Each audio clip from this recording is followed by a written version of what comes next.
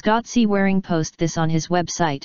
He says, "This photo of a UFO shooting past the cameras shows a classic disc design and speed unequaled to anything known today. Here is a rare UFO report from Slovakia in the mountain regions. The UFO seems to have been buzzing past the car to take a look and got caught on camera. I can see a hair on the window, which is focused. Yet, the UFO is blurred, which means this is a flying object outside the window in the distance. Extraordinary catch." Scott Seawaring. News states. Bratislava, Miroslav chose one day out on a trip with his son. They had a spot in Banska Tyafnica.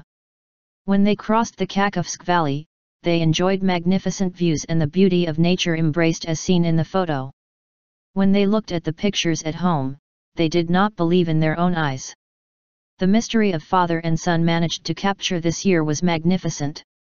It was beautiful weather. We went to Banska Styavnica. The photo was created for the rides between the villages of Pila and Vekhumra towards Arnovas. Miroslav from Novi Mest nad Vajom described his experience. He was in the car with his son. They did not know what they were able to capture during the shooting.